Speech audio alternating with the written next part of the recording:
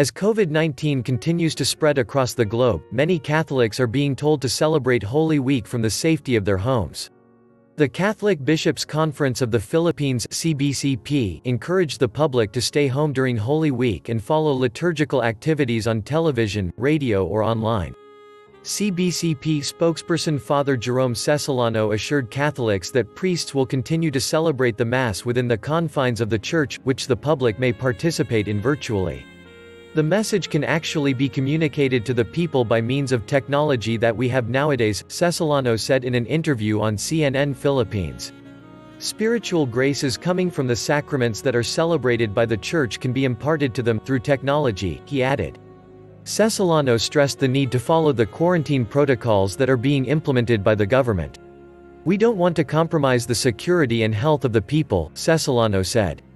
The CBCP advised the public to check their official Facebook page regularly for the schedule of activities, which will be posted online. Ahead of the celebration of Holy Week, Pope Francis sent a video message to Christians around the world. In his message, Pope Francis acknowledged that Christians will celebrate Holy Week in a truly unusual way this year, but added that this week sums up the message of the Gospel, God's boundless love. And in the silence of our cities, the Easter Gospel will resound, Pope Francis said in a video message. In the risen Jesus, life conquered death. This Paschal faith nourishes our hope. I would like to share it with you this evening.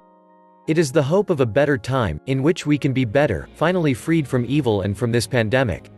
It is a hope. Hope does not disappoint, it is not an illusion, it is a hope, he added. He urged the faithful to prepare for a better time, in love and patience, given that many are quarantined in their homes during this time.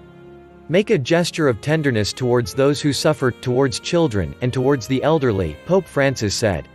Thank you for watching. Please don't forget to like and subscribe to my channel, and please click on the bell so you'll be updated on my next video. Thank you. WeCare for UPH. Your health comes first.